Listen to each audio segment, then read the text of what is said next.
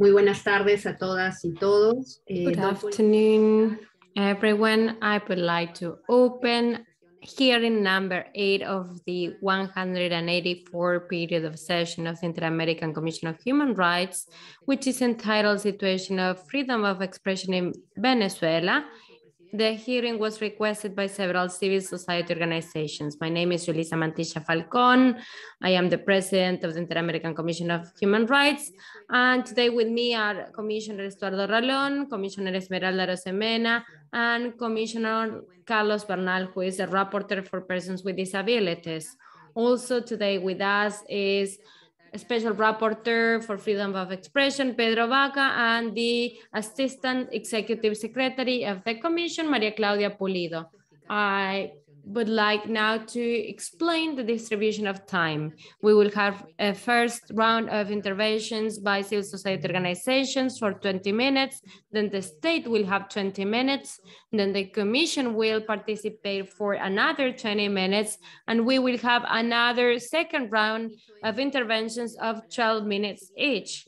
Having said this, I would like to give the floor to civil society organizations. Please introduce yourselves and bear in mind the timer on the screen. Thank you. Thank you. My name is Marisabel Rodriguez. I'm a researcher in the Human Rights Center of Universidad Católica. Venezuela is facing a structural crisis, and we see that it has been an impact on human rights. Between 2020 and 2021, this situation was worsened by the pandemic. The worsening of the health crisis led to restrictive practices in terms of political and civil rights. We also see that there were several persecutions because of political reasons. We have focalized persecution systems against public officials, union leaders, human rights defenders, and these lead to a closure of the civic space. Over several public officials were detained because of criticizing public administration. One of them was Adam Maguire, a nurse who was detained in July 2021, and she was accused of promoting hatred and terrorism. She was released 12 days later because of a precautionary measure. Retiró, union leader of the Federación Unitaria de Trabajadores de Venezuela, he was detained a year and 5 months after denouncing corruption acts committed by oil company PDVSA. He was accused of terrorism, and he was released because of a precautionary measure in April this year.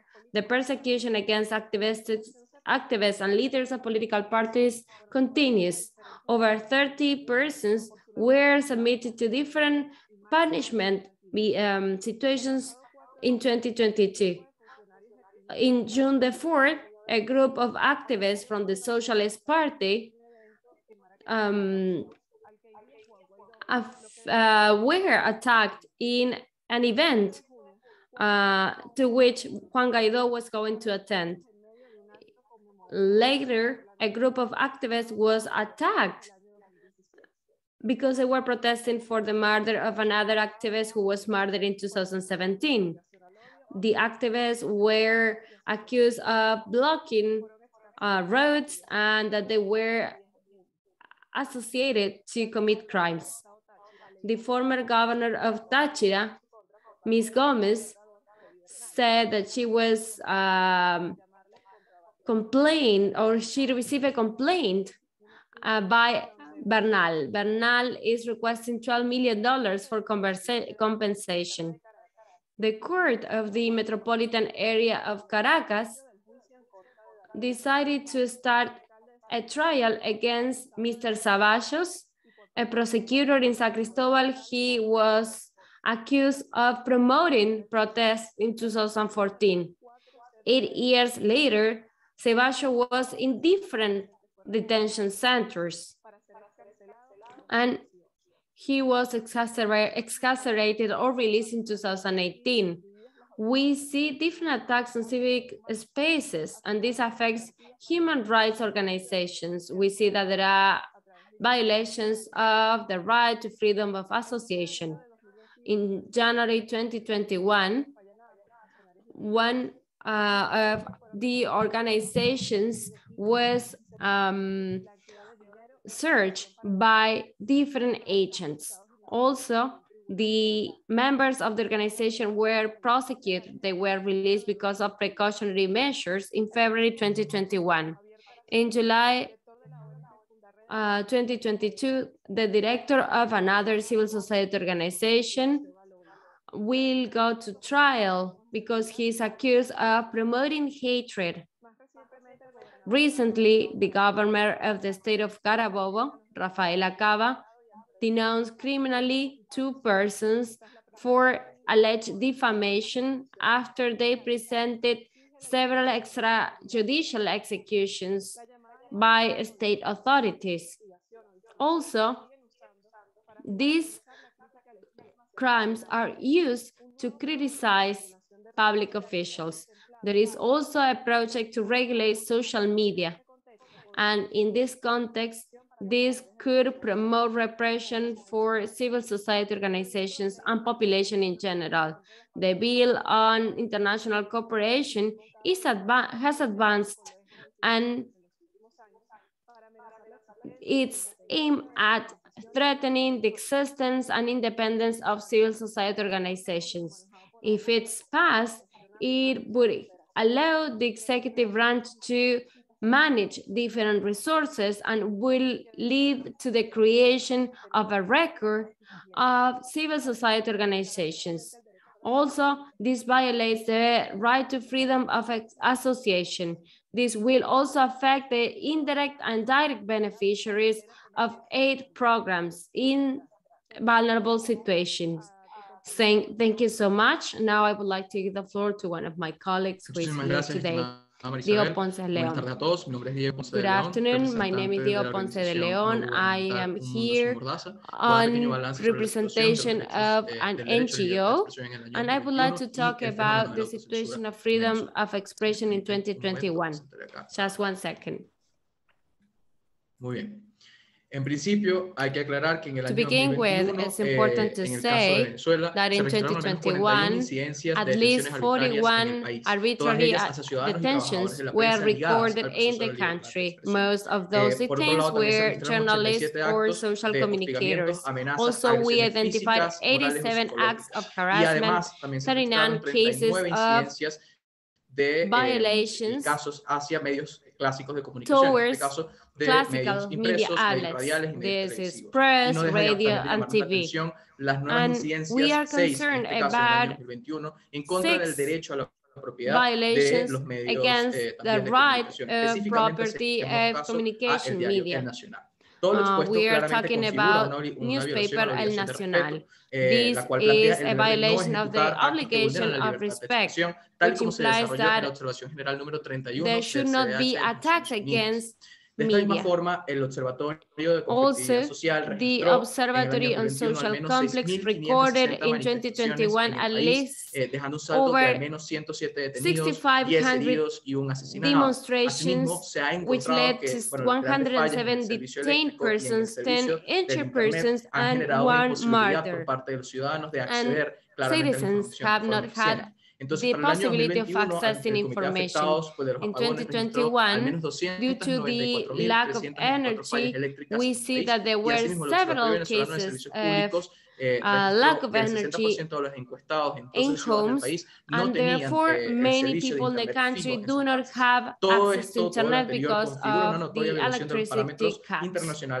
And this goes against international standards in order to guarantee freedom of expression. There is use of force in protest, and there is not an environment to guarantee the exercise of this right. With regard to the obligation of adopting measures at the domestic level, it's important to take into consideration the ruling Olmedo Bustos et al. Against Chile, which talks about the El Estado ha de adoptar todas las medidas the para que lo establecido following. en la The Convención state sea should efectivamente adopt cumplido en all su the ordenamiento jurídico measures interno, tal como lo requiere el artículo established 2 in the de la Convención. convention Dichas medidas son so solo that efectivas cuando el the Estado adapta su domestic actuación a la normativa legislation is de protección adapted de la to the Convención. Y convention desde el año as 2019, requested cierro in la cita, Article desde el año 2 of the 2019 Venezuela convention. ha recibido And al in menos 38 recomendaciones en materia since de libertad de 2019, expresión Venezuela en los has informes de received organismos over internacionales, 38 específicamente de la recommendations Alta in Comisionada terms de of las freedom Naciones of Unidas de los Derechos expression Humanos en los años by 2019, international 2020 y 2021, organizations, de esta especially comisión taken también into estos 3 consideration años, the así como recommendations of the del Grupo de Inter-American Commission Trabajo of sobre el Human Examen Rights Periódico from Universal en el año 2019 and 2021. 2021, Y and para la also from the fecha, working group estas no han of sido the acatadas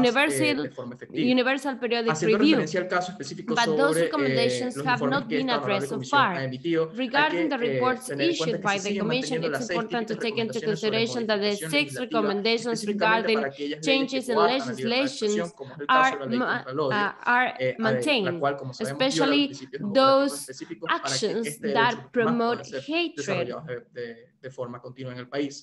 A modo de conclusión, los datos y cifras In order recabados to en nuestro conclude, informe nos taking dan a into entender que el consideration the Estado venezolano information in continúa our violando sus report, the state of obligaciones de Venezuela respeto, continues to garantía, violate its aseguramiento y adopción de obligations to medidas respect, específicas con guarantee, respecto and a la adopt libertad de measures to expresión. guarantee freedom Ahora, of expression. debido al temor que existe hoy With en día en la regard to the sociedad fear that venezolana con exists respecto a la today in situación de la Venezuelan autocensura, un society mundo sin due mordaza to decidió hacer también un nuevo censorship, reporte como acercamiento we have a estadístico new al proceso report de la autocensura en Venezuela. on the Y lo que process podemos of entender en principio es que la self-censorship in autocensura Venezuela. se We can entiende understand that cuando las personas se abstienen o self-censorship inhiben de emitir is o something comunicar when cualquier tipo people de abstain información por la from existencia comment de on temor o information posibles because the expectativas negativas que fear pueden decantar en acciones en and contra de ellas, that it por el could simple hecho de lead to expresarse. actions Esto against fue them just mencionado because they are anteriormente por la Relatoría expressing. Especial para la Libertad de This Expresión was de esta mentioned comisión by junto the a su Special homóloga de las Naciones Rapporteur for Unidas en Freedom una of comunicación el Expression 18 de abril of the del año Inter-American 2020. Commission together with the Entonces, teniendo en Rapporteur cuenta los on Freedom of resultados que se Expression obtuvieron of the United específicamente con Nations in respecto a 2019. este reporte, They podemos defined entender this in que 2019. el Taking into 93.3% de los consideration the 700 special encuestados report on consideraron que no se puede self-censorship, ejercer we plenamente la can libertad de say that expresión en Venezuela, denotando 93% una clara of desconfianza hacia 700 los people agentes de who seguridad del were Estado ante surveyed este derecho. consider that Por otro lado, un freedom of 70% de la expression población cannot be estudiada argumentó haber exercised practicado la freely in the autocensura en sus state of redes sociales. Venezuela.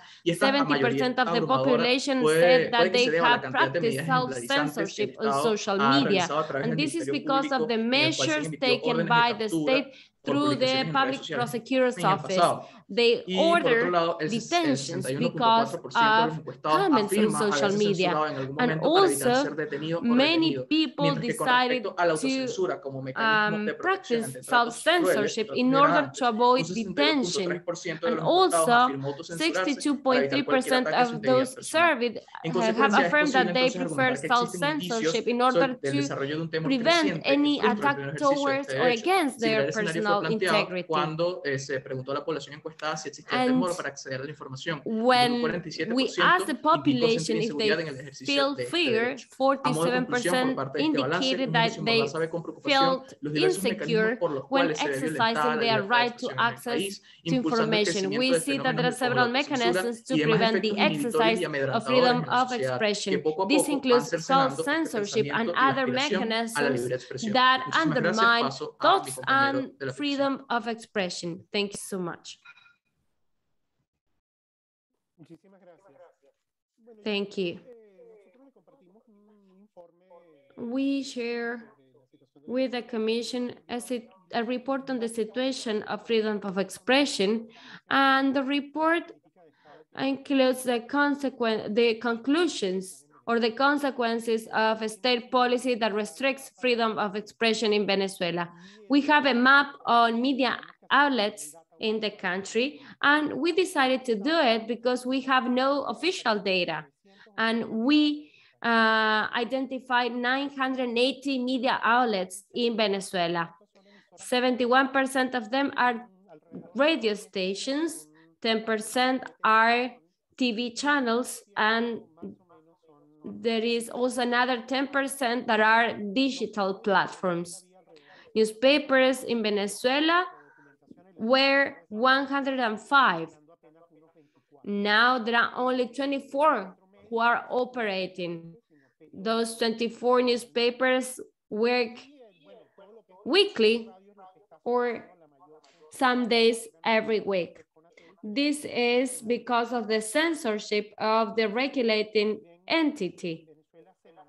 And although in Venezuela, we report the closing of TV stations, radio stations, and media outlets, we can say that there are 45 online platforms that are blocked. So if you want to enter an online platform, you need to make an effort. You cannot buy a newspaper in a store, or they will have to learn new instruments in order to avoid censorship. This is a key component to understand why we consider that it's relevant the role of CONATEL, the regulating entity, because they are preventing the possibility of having free access to information. This is a key element. And also at a local level, there is no information. In Venezuela, there was a group of local media outlets who have disappeared. There are states in Venezuela that do not have independent media outlets. And another important element has to do with criminalization. We are seeing that the law on hatred has been used to criminally persecute communicators. This is not a law according to us because it's not a pass according to what is established in the Constitution. And we are identifying several cases of arbitrary detentions. So we are seeing a reduction in the free movement of information in the digital space. We are seeing a lot of blockages in the digital space. They are promoted by the government, but also those are promoted by internet companies who are not being held accountable for those blockages. There is another important component that should be added to all this that creates a very hostile environment for journalists.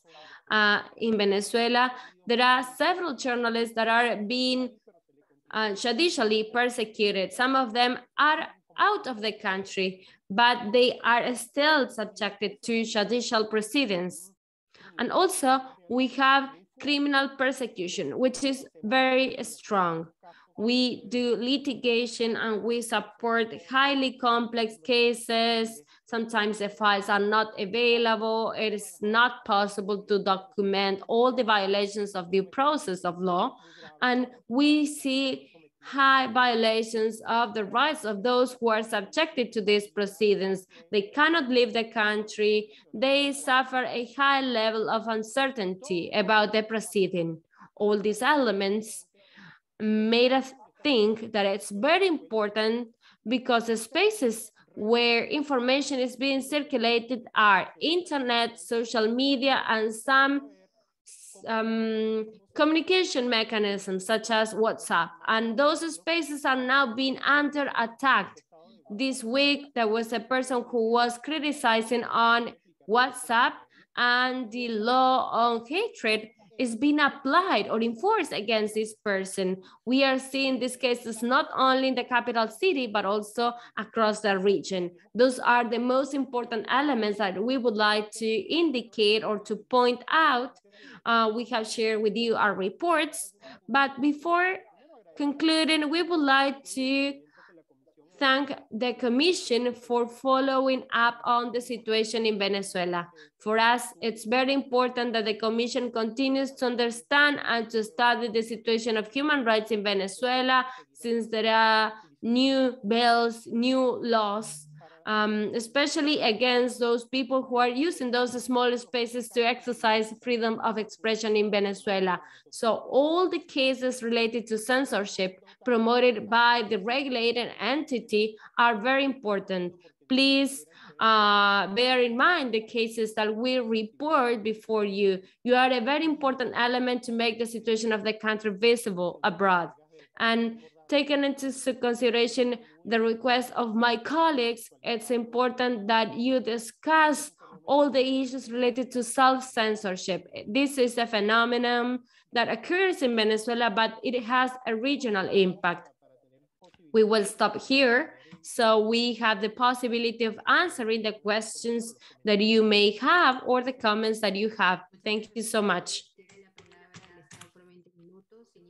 Saludando al embajador Tarré, agradeciendo su presencia. We'll now give the floor to the State representatives, thank you, Ambassador, for being here. You have 20 minutes. You're muted, Ambassador.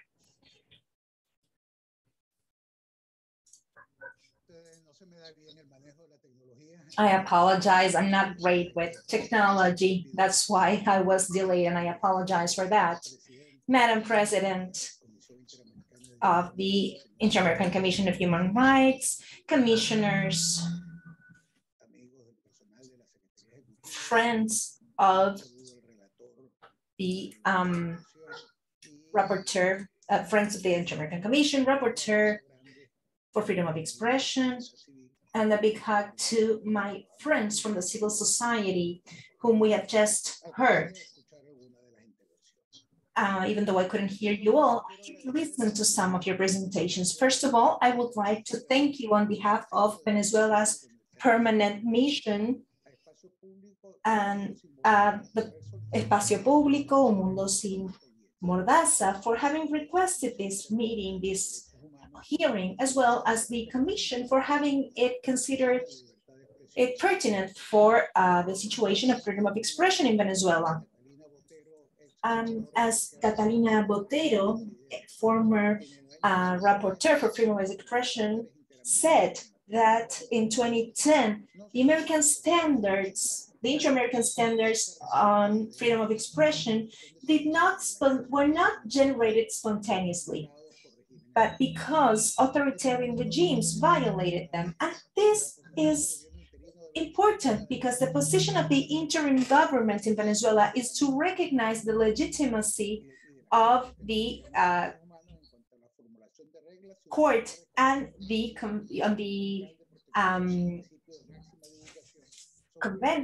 commission, as they are safeguard for the respect for human rights in the region. The last time we discussed the situation with the commission was in May 2019. In the 172nd period of sessions. That was before the pandemic.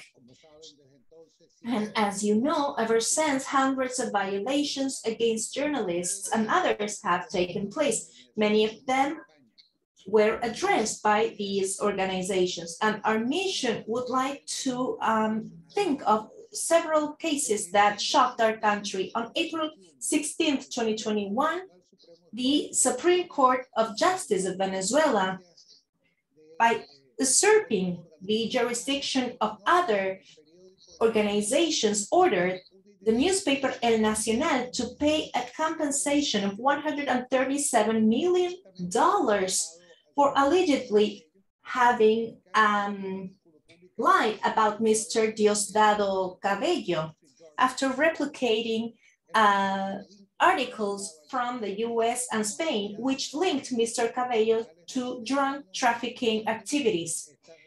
These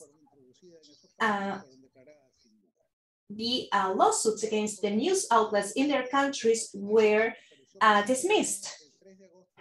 El Nacional was born in August 1943. It survived the dictatorship of Marcos Pérez Jiménez. It lived 4 years of democracy and then 20 years of Chavism and Madurism. 77 years after its foundation, on February 8, 2022,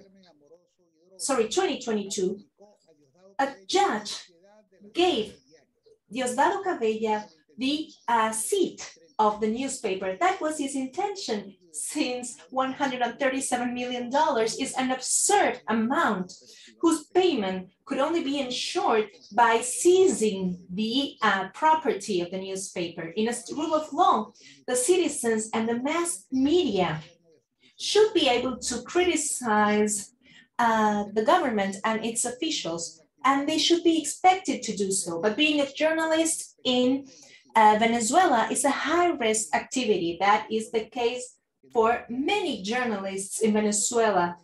One of them investigated for many years businessman Alex Sagay. And one day before Mr. Sagay was extradited to the US, the journalist was arrested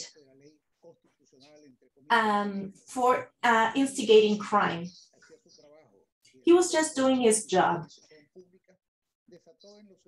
And access And his public investigations made the government want to investigate him and seize him. Since he was out of the country, his brother was detained in his place. Human rights defenders also suffer the consequences of the loss of spaces for freedom of expression. In June 2021, the director of Fundaredes was arbitrarily detained by the intelligence service.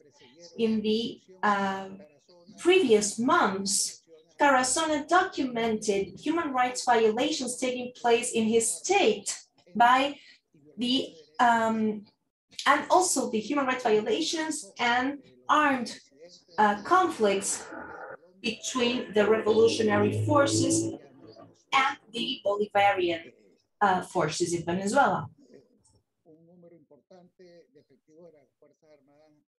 A high number of the armed forces of Venezuela were held hostages by the FARC, and this was pointed out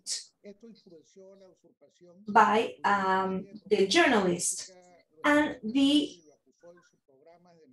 machinery of political propaganda decided to harass him. He was arrested. He is now suffering health issues. He is incarcerated, and all this because he documented sensible information, as was called. In Venezuela, regular citizens are persecuted as well and incarcerated when their ideas and convictions do not go hand in hand with the ideas of the government. This is just one case, but it is super important. And that was the case of Olga Mata and her son, who uploaded a video, a funny video online, where they mocked Nicolás Maduro, Diosdado Cabello, and other members of the government.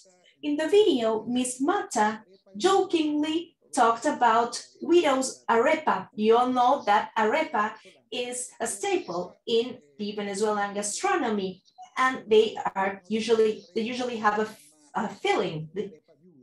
When they are empty, they call them a widowed arepa, and they called it arepa Silvia Flores, and they considered this a call to assassination.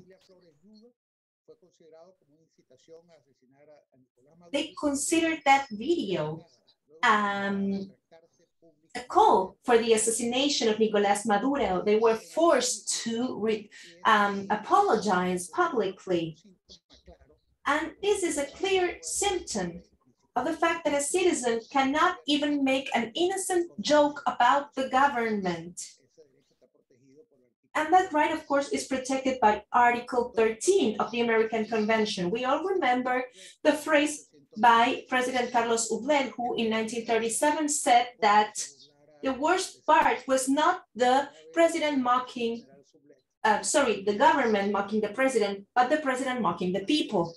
And that phrase still resounds in our ears. So it is clear that whether one is in Venezuela or not, if you are a big media outlet or a small one, if you're a journalist, a human rights defender, or a regular citizen, censorship and the criminalization of free speech can reach anyone. That is why our permanent mission will continue to work with the Commission and the civil society to fix the terrible state Venezuela and its freedom of expression is in. Since I'm not using the allotted time, I will grant the remaining time to the civil society so they have more time to present their arguments. Thank you, Mr. Ambassador. We will add this to the final intervention by the civil society. Now we will begin with the presentation of the Commission. First of all, I would like to ask Commissioner Arosemena, the country rapporteur, do you have any questions or comments? Thank you very much, Madam President. Good afternoon, everyone. I would like to specifically recognize the work of the civil society organizations who always keep on investigating and analyzing and studying and really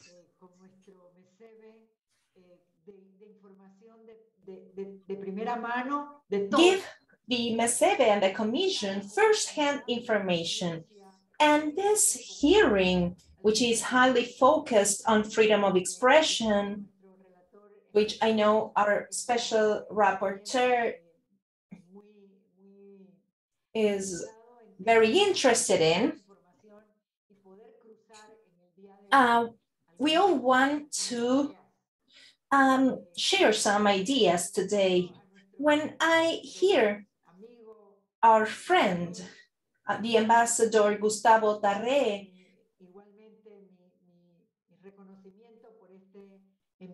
I would like to recognize his efforts, no matter the circumstances, such difficult circumstances. He and his team continue to work. They continue to work in every space available. And as a rapporteur for Venezuela,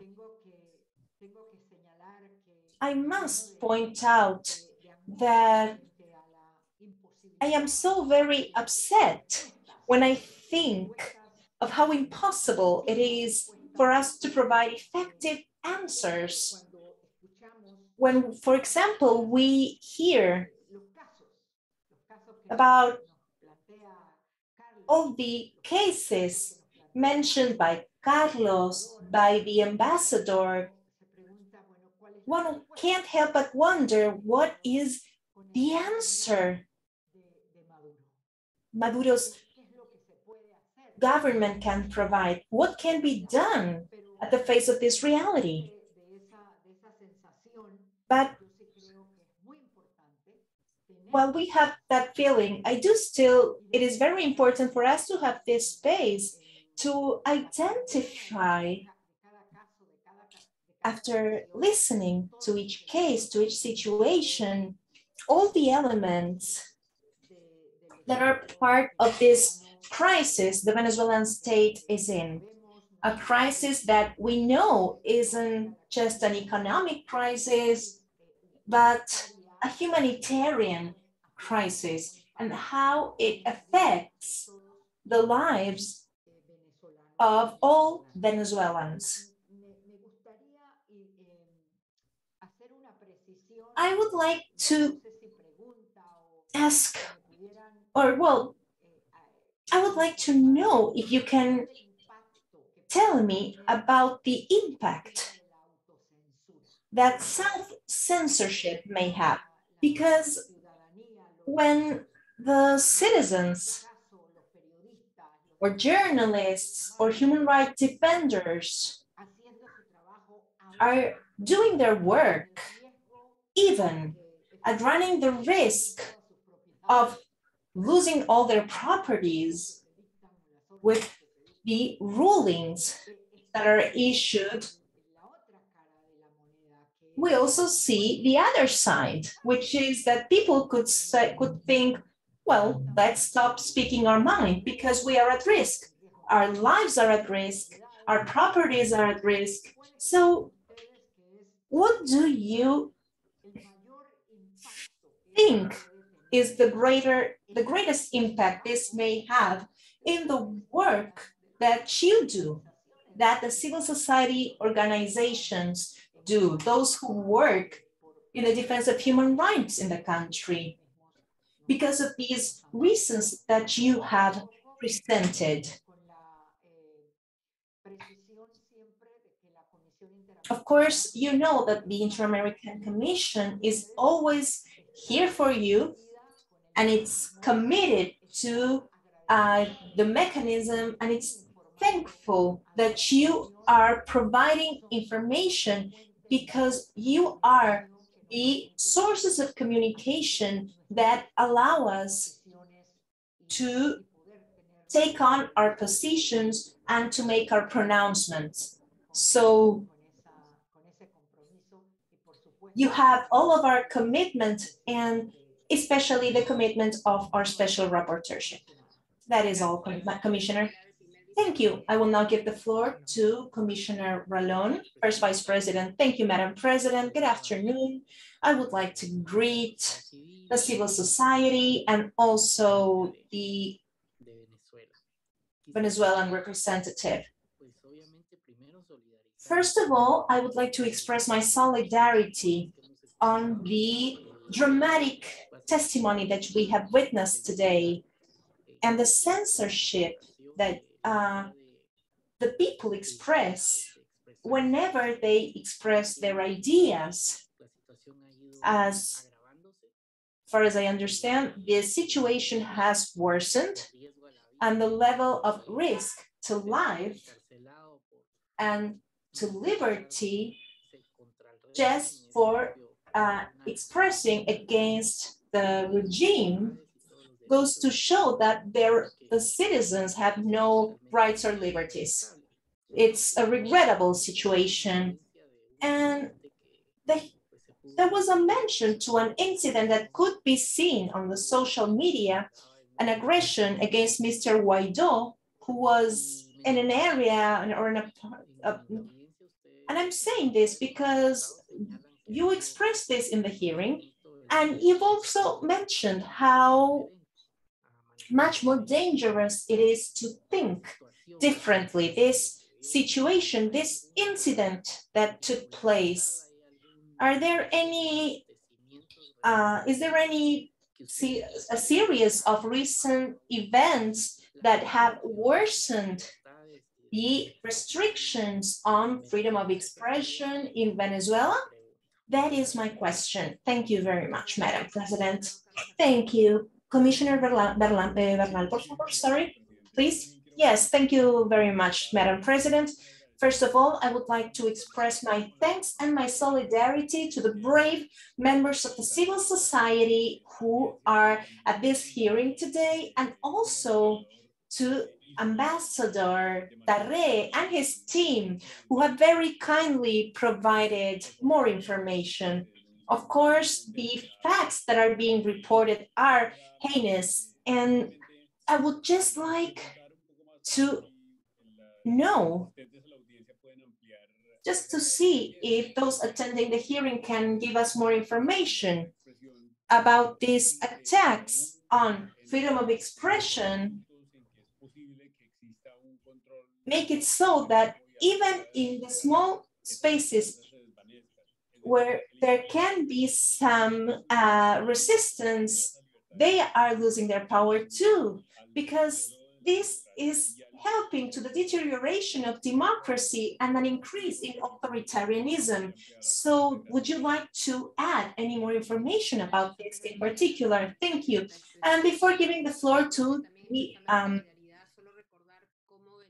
Rapporteur on Freedom of Expression, I would just also like to remind us that Venezuela has been on Chapter 4B of our annual report, which is a way to visualize this situation, which is totally regrettable. And I would also like to remember that liberties and human rights are not divisible, and the censorship and the restrictions on human rights lead to this human mobility, which is no longer a problem only of Venezuelans, but of the entire region.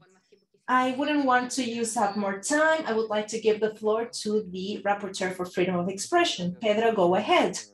Thank you, Madam President. I would like to greet the members of the Commission, the representatives of the state, and also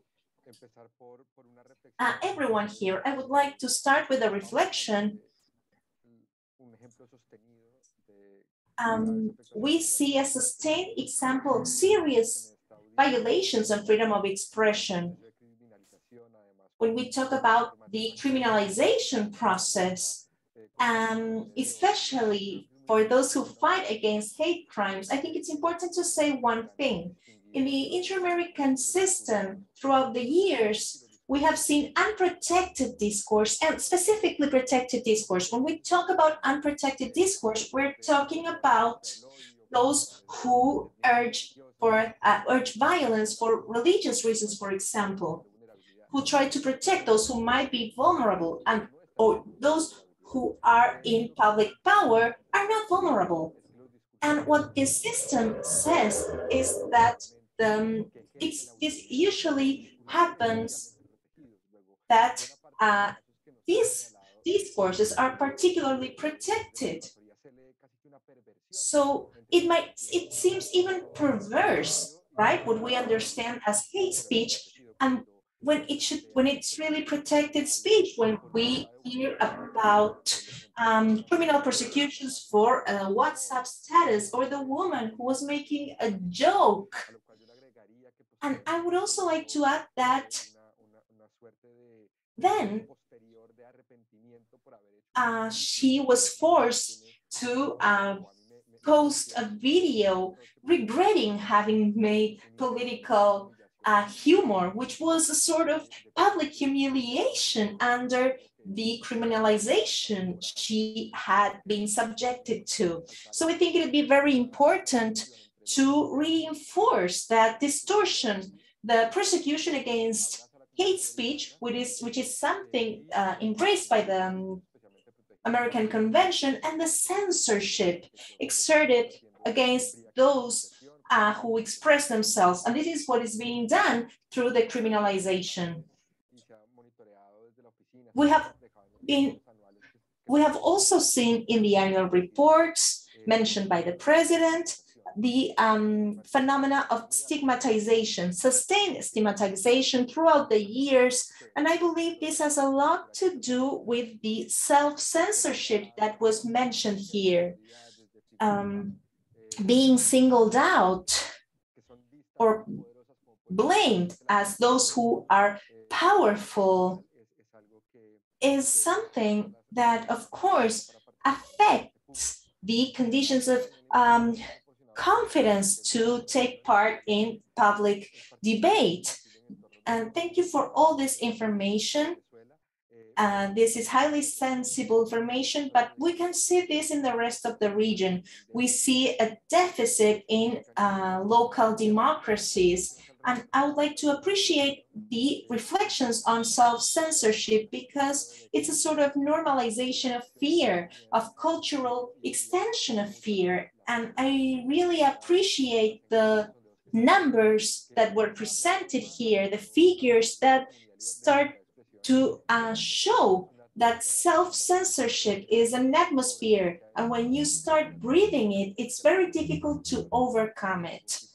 And people should feel safe enough so that they can express without fear. I would like to request information right now, if you have it handy, or later, in terms of the exile, the press members who, because of the persecution, of the censorship, now they have been forced into exile and now practice as journalists from abroad. And I would like to urge the states of the region who have received journalists to provide them the warranties for the press who's being persecuted in Venezuela, so that they can continue to do their jobs abroad. And finally, I have a couple of questions. The first one is about the proceedings of criminalization. How long do they last? Are they affairs that are left in suspense? Sorry. Could you give us more information about the seizure of the media outlets? You gave us one specific example. Now, do you have any information about press stigmatization or attacks on journalists? Also, journalists who have been exiled, do you think they have warranties in the countries they are at now? Or have you seen persecution against the sources of those providing information of public interest? And two other ingredients. The first one is, what's your idea with regards to propaganda? Is it growing? And misinformation. Thank you very much, Madam President. Thank you, Rapporteur. So now we will give the civil society 12 minutes plus the extra time allocated by the state. Thank you, Madam President. I would like to answer at least some of the questions, some of the answers will be sent in written. In Venezuela, there has been an increase in self-censorship. That's true. But if self-censorship would have been consolidated, we would not be able to identify people who are still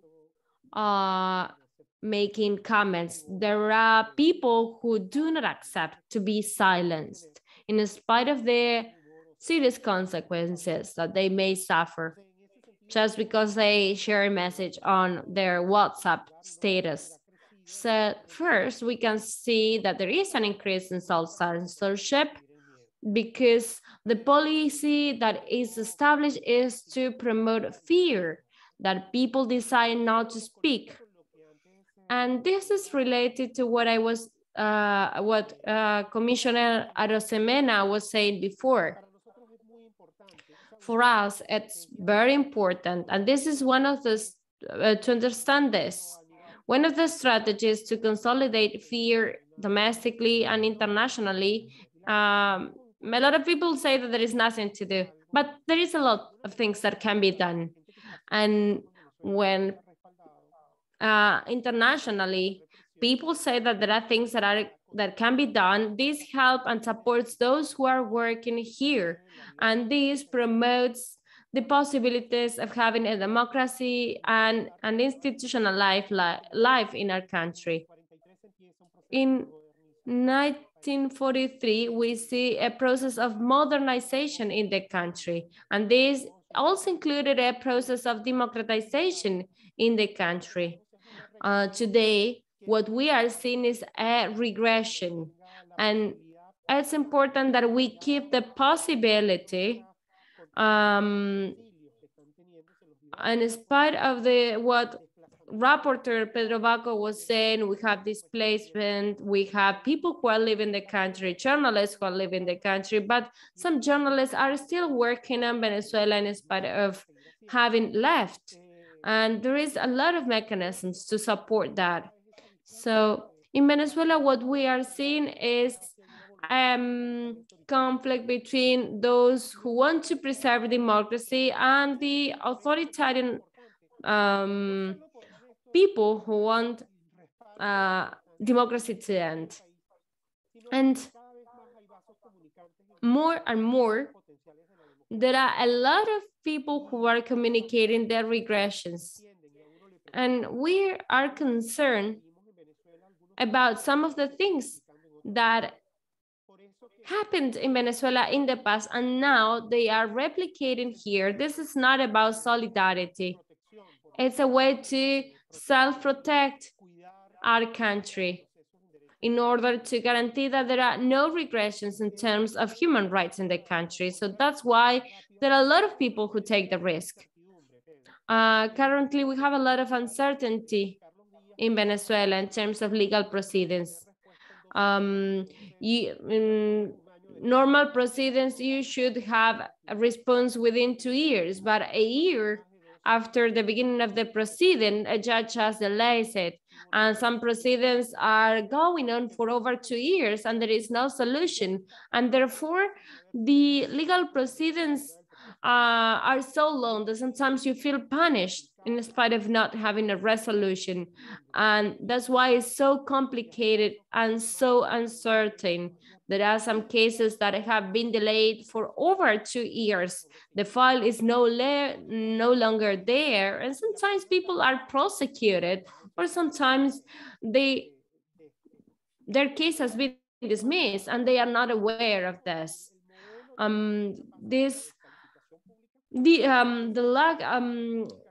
The attacks and in the public are part of this structure. Then you have physical violence.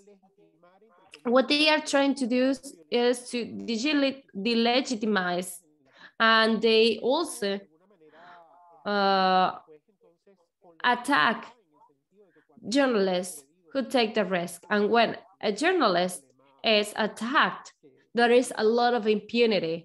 And this is a very serious problem because you have impunity And therefore, since everything remains in impunity, there is no reason for not repeating the same crime. And we also see that when we started to denounce the situation of health system, or when we denounce the issues regarding electricity and the electricity cuts, and the consequences of electricity cuts in access to public information, there were some engineers who were providing this information and they were persecuted. For example, nurses or engineers who account for the situation in some specific areas, or persons who denounce what's happening in a state, or if there is a procedure that is not correct. Those people are persecuted because the law on hatred is enforced on them. They're using a legitimate standard to persecute people. Now, what we are saying is that in order to persecute media outlets, they use legitimate standards to protect children and adolescents. So, and also they promoted those standards, but they did not promote standards to guarantee high quality TV products. So they use other standards that are legitimate to persecute and to limit or restrict freedom of expression. I hope that I have answered some of the questions. For us, a hearing like this one is very important. It's very relevant for those who are supporting us. And the fear cannot be overcome alone. We need to do this together. When we support each other, our goal is to support the journalists that raise their voice and that are being persecuted. We are here to support those people who denounce what's happening in a hospital, or those who decide to share their stories. And when these people are heard or are appreciated because of this helps them to understand that things make sense, that things are worth something. So I would like to celebrate the fact that the Commission has always supported us. And that's what we are trying to do, how we find ways so that in Venezuela, democracy remains alive, and that fear is overcome, is just a memory. That's what we want to achieve. In Venezuela, we need to overcome the fear for the consequences. María Isabel, Diego, would like to add something? Yes, thank you, Carlos. I would like to talk about self-censorship regarding the question about the impact of self-censorship and what we have studied. We need to understand a key concept regarding self-censorship, and that is the fact that there is a constant fear among people, and this has created an effect, and we have discussed this a lot within the Inter-American system. The special rapporteur for freedom of expression and its office, his office has considered this. In 2017, we have identified that the dissemination of content through media outlets could create some effects that are not compatible with democracy. And also, there are a lot of sanctions based on ambiguous legal remedies in order to stop the work of journalists and social communicators. So this is related to the process of self-censorship in the press. However, over the years, we have conducted every year study regarding freedom of expression, and fear goes beyond journalism. Today, citizens are feeling more and more fear And when you were asking about the impact, Carlos was right. We see that we are seeing more fear in citizens. Citizens feel chronic fear, and people decide to get away from public participation processes in order to avoid being detained, being harassed, etc. People are aware that there are different cases, and they know that expressing could be a danger. This happened to Olga Mata. The fact that she commented or disseminated these elements on social media could lead to persecution by the state, and that leads to a process of self-censorship among people. And this is the impact of self-censorship. And this not only affects journalists and media outlets, but also citizens and people. And this affects the democratic principle. This is related to the question on the repeated attacks against freedom of expression. This affects democracy. Freedom of expression supports the existence of other rights and creates that there is a critical role in society.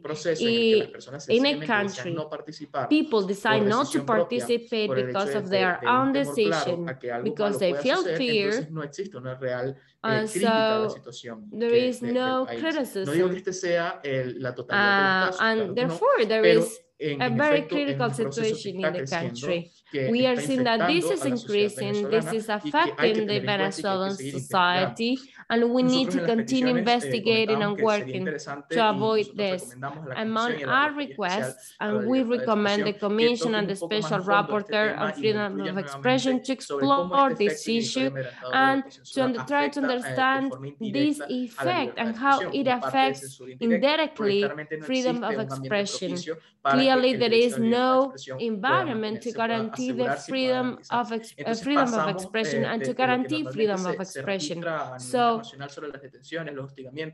what happens with detention, harassments, they are a clear violation of rights by the state, but we also account for the fact that there is not an environment that promotes freedom of expression.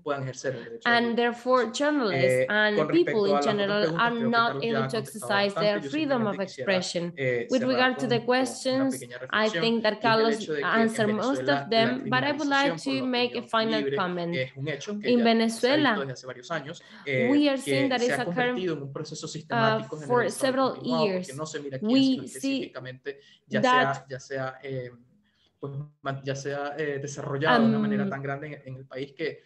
we are seeing a lot of issues in the country, and clearly we need to continue discussing the situation of Venezuela at international level. So that would be all on my end. Thank you so much. With regard to the question regarding whether we have identified any specific characteristic that is making the situation worse, I think that there is an element that leads to an institutional and structural change, that is the change within the National Assembly, which became effective towards the end of last year. In the administrative agenda, a group or a set of laws or bills, some of them related to human rights, was included in the discussion. We are concerned because there is a parallel legislative agenda. We have the same bill on international cooperation. When you enter the page or the website of the National Assembly, the bill is not there. We learned about the project because of some informal ways. And there are several people who confirmed that they were working on this international cooperation bill. And there is also a bill on social media to regulate social media. That is information that is not official and at least is not included formally in the agenda for the legislative power. In addition, there are many things that are included formally in the agenda. Especially, there are some elements that have to do with human rights, and these bills are being developed to justify some criminal proceedings conducted or led by the state of Venezuela. So many of these bills are aimed at accounting for best practices in domestic or in the domestic judicial system. But we know that in spite of these proposals, in real life, things are not working. And we know that there is no difference between what's happening now and what happened before in the judicial system. Also, there are other elements that I would like to mention. One of them is the persecution of people who are sources. Carlos talked about this. This began when we saw an increasing number of public administration employees who were being threatened because of their public statements. We started to see this in 2017, then in 2019, and during the pandemic, this happened again. When there was no official information regarding the number of cases in the pandemic and the actions taken by the state, we saw these restrictions. And since there are restrictions on official media outlets, we see that users provide information that is not present in official media. And that's why we see an increase in the number of persecutions against persons, whistleblowers, informants, especially against public officials in different bodies or structures within the country. Especially most of these persecutions were based on the law on hatred. So they use the existing criminal code and the classification of crimes to criminalize the dissemination of information of public interest. And therefore, the statement of public officials and union leaders, they are being persecuted for giving information. And also this happens to human rights defenders who criticize the state. So they use a critical standard, that is the prevention of hate speech. They are using this legitimate standard to criminalize journalists and civil society organizations that want to question what the state is doing. That's what they do. So that's what I would like to say. We see how there are different scenarios and how there has been a closing of different civic spaces, and that the government, the state, is using these standards in a bad way, in an incorrect way, to close spaces and to restrict the civic space in Venezuela and to restrict freedom of expression. And also there are some elements regarding misinformation. We know that the digital environment has been affected, although Carlos mentioned there are only 10% of digital media. It's important to mention that many citizens want to access that information, but they can't. Also,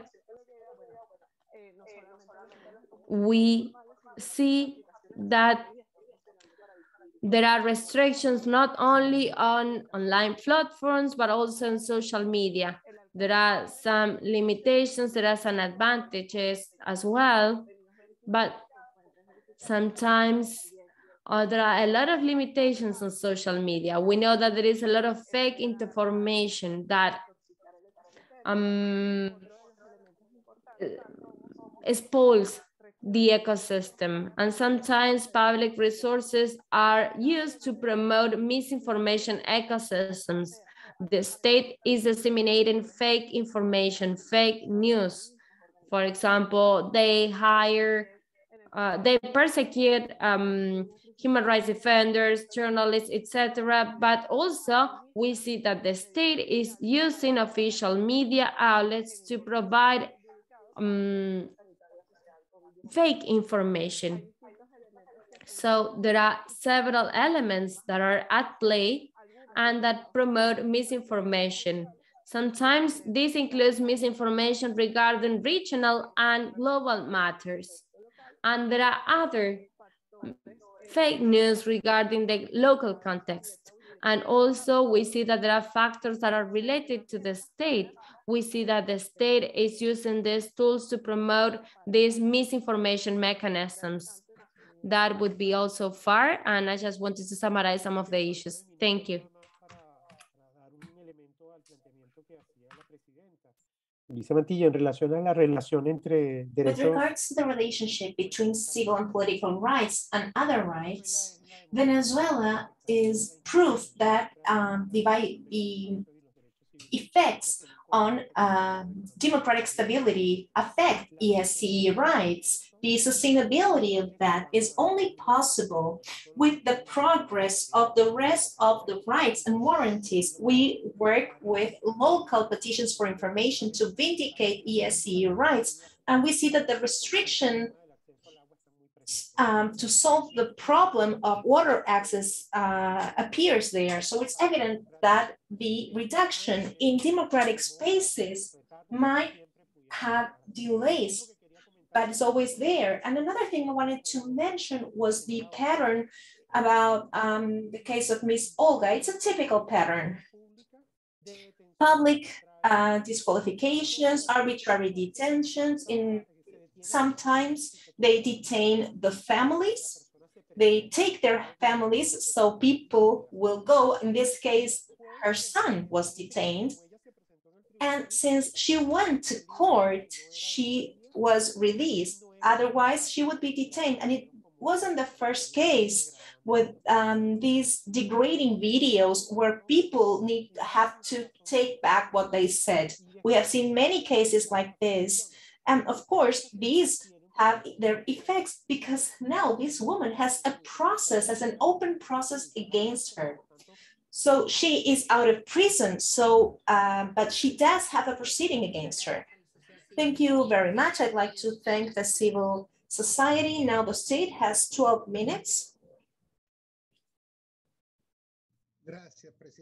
Thank you, Madam President.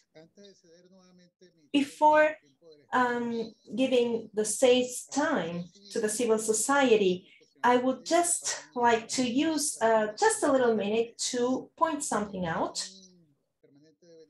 The Venezuela's permanent mission is continues to receive information from, communications from the Commission saying that we have not answered petitions, even though we have done so. We have pointed this out a couple of weeks ago, but this continues to happen. There were 12 cases at the beginning of this year where we received no answer with regards to the reception of our communications, having considered that the state had responded in a timely manner. The same thing occurred to two responses for precautionary measures in the past 2 months. And once again, we would like to say that we continue to be interested in having a new meeting with you.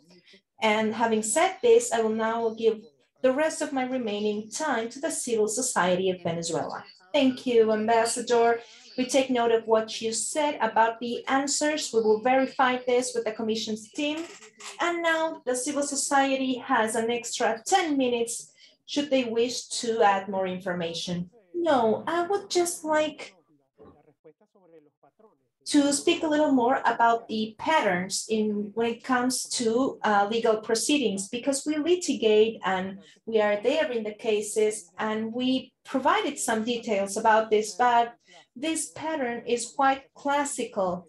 the public disqualification, the proceedings, then the detention of that person, and then opening the actual judicial proceedings. Sometimes they are attacked on TV, sometimes other things happen. They are attacked at a more regional level. These are persons who are persecuted at the instruction of a mayor or a governor. We saw this several times now, and the interrelationship, because over 20 years ago, we would go out and say that we were seeing some concerning signs, and we would tell our colleagues and the organizations, this is risky. And something that we do see when these things happen is that when flags are raised in terms of freedom of expression or in terms of the independence of the judiciary, we need to raise all the possible flags in relation to the possible risks of the human rights situations in those countries. This is something proven by the Venezuelan experience with its cycles or anti-cycles of destruction of a greater part of the warranties of the rights of everyone living in Venezuela. Okay, if there are no more introductions, presentations, we are reaching the end of the hearing. I would like to thank the state for the presentation, their presentation, and also the representatives of the civil society, not only for being here, but because of the constant work that they do. And I would like to address all Venezuelans who are right now in Venezuela, but those who were forced to leave, to reaffirm the Commission's commitment to the defense of human rights and the democracy. As Carlos was saying, with regards to the regressions and setbacks that there might be in the region, and this context of repeated and constant human rights violations, because one violation leads to another. And this is what happens when democracy is not respected. And you have all of our solidarity and our commitment. Carlos was saying that you feel accompanied by us, and we will always be there. You will be accompanied by the country rapporteur, the rapporteur for freedom of expression, the Redesca rapporteur, the entire executive secretariat. This will not go on forever. And what you are denouncing, all the information shows us that there are patterns, a continuity of human rights violations. And what you are doing is for today, but also for the future. And in all of that process, regardless of how much time goes by and the makeup of the Commission changes, the Commission will always be there for you. It was there for you before, and it will continue to be there with you through all of its tools, precautionary measures, tweets, all of our mechanisms, because what's most important here is for that hope that makes you fight and keep on moving ahead is sustained in whatever the Commission can do for all of us in compliance with our mandate. So thank you once again. We will remain in touch. You will always have the ears of and the eyes of the Commission. Thank you very much. Have a great afternoon. Bye-bye. Good afternoon. Bye-bye. Gracias.